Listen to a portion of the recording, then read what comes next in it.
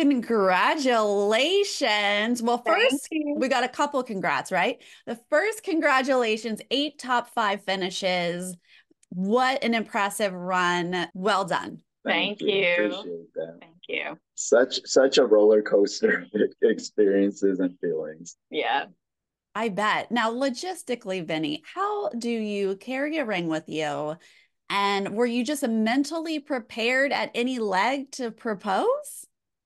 I wouldn't say I was mentally prepared, but at any leg, I was going to go down on one knee for sure. But no, I mean, the day of, there was a moment, Sarah, where we were in Argentina, the mega leg, where a lot of the teams were on that mat. And I felt like, gosh, this feels right. This feels really good. And then Phil goes and looks at me after I've been kind of like not saying anything. And he looks at me and he says, anyone else have anything to say? And I'm just like, no, no.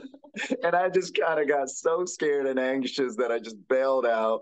And so when we got to the final four, I actually told Amber went off to the bathroom and I told the rest of the cast and the production team a reminder, like everyone's waiting, like, Vinny, are you going to do it at some point? And I said, I woke up that day and I said, today is the day, because I didn't want it to be in the top three, because I don't want to overshadow our engagement with the race to the top three. I want that to be separate. And if we're going to be a part of that top three, which I believe we were going to be there, that I don't want it to be a part of the engagement. And so I told myself, man, if we're gonna do it, Vinny, we're gonna do it today. And so And it was a beautiful spot it too. was so perfect. And I just kept on saying to myself, it's gotta feel right. It's gotta feel right. And you just trust your gut.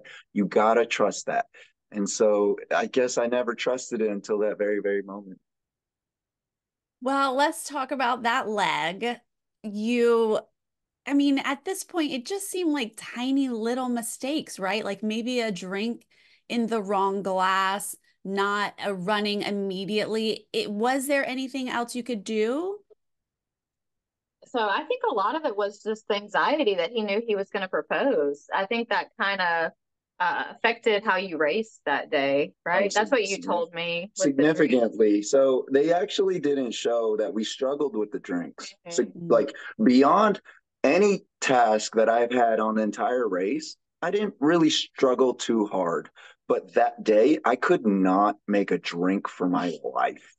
It would say like put light rum, and I would put dark rum.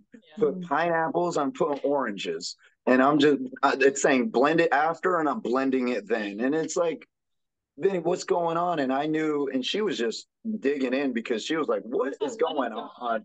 And then I'm over here saying, like, what am I going to do? How am I going to do this proposal? What am I going to say? You know, that's truly where my brain was. Mm. Well, can we talk about the mega leg? Amber, you were Yes. very helpful to a couple of teams. It made sense to me to help Danny and Angie. They had helped you. I was confused about helping Leticia, I guess. How did you feel about that? I was confused about helping Leticia too.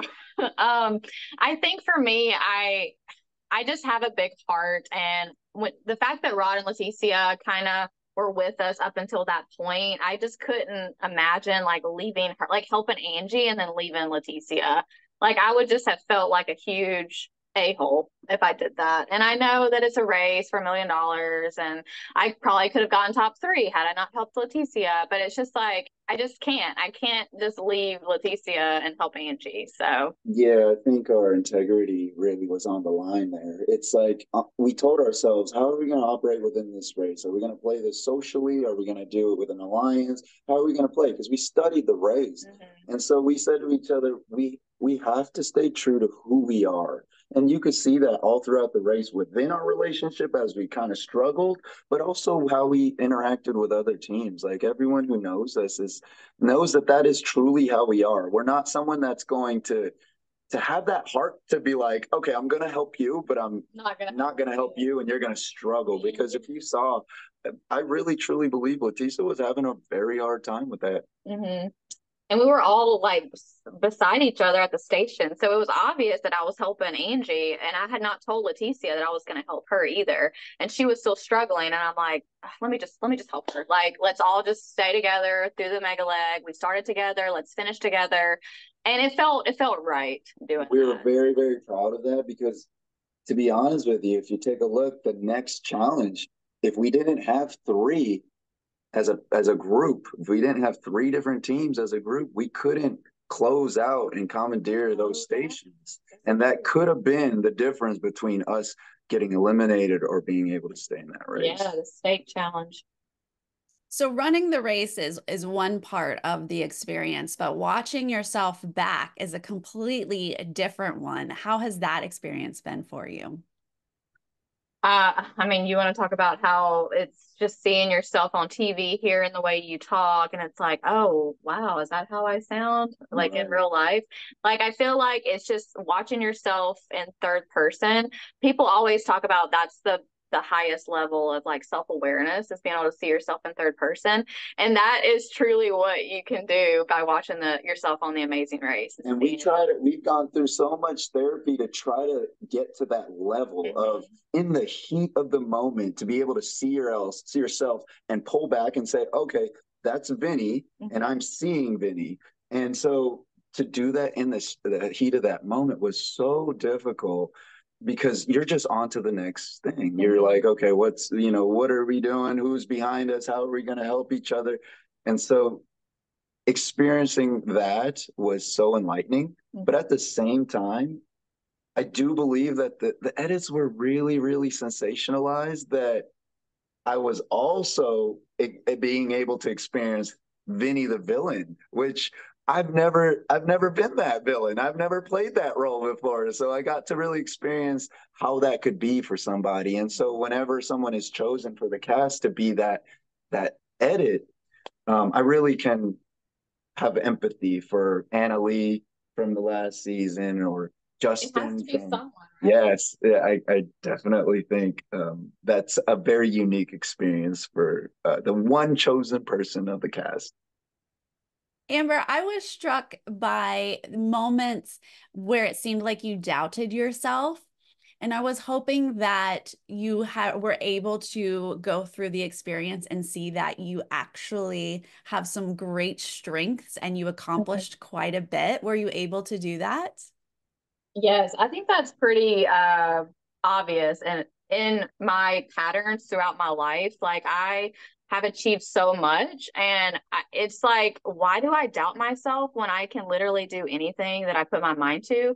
And I think it's just I want to be that for like other younger girls, young women who have confidence issues, and just telling people that they can do it. They just have to believe in themselves, and then you do it. Like I'll be struggling putting something together, like a piece of furniture. And I'm just like, oh, I can't do it. This is so hard. And then I like Vincent will be like, figure it out, babe. He like gives me that opportunity to like let me do it, and I do it, and it's like, okay, I can do this. I don't need to rely on him to do everything. I can do a lot of things on my own. So it's just been cool getting to see that on TV and see the growth, and yeah, it's been really cool.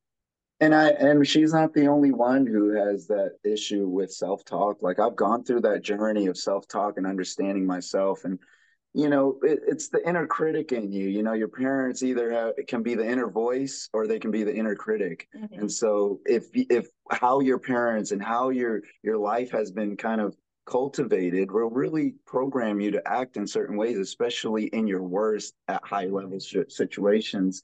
And so I have so much empathy for Amber. Like I just try to hold space because I think that's the best thing I can do is hold the space for her to expand and grow within that. And there was times where I was like, this is frustrating, babe. I need to just take control of the directions. And then she was like, but directions and navigation is mine. Like, so there was that whole dynamic that we really got to grow and grow through. Because I am a control freak. So I do like being in control. And I need to also know that he has his own strengths and I have my strengths. And we need to figure out how to work together as a team and just rely on each other for those strengths. And I think that was one thing I really learned during the race. Such a cool experience. I would never change how it was edited. We learned. It's almost as if we went through another race after the race Yeah. because it was so edited in a very, very triggering way. Yeah. Yes, it is two very specific experiences. So now that you've had a little bit of space, you've watched it back, can you sum up what it was like to have this experience together? I mean, I think for us, like of course, we wanted to win the $1 million, and we could have really done a lot, jump started our future, possibly bought a house. We were planning to pay off our student loans with the money.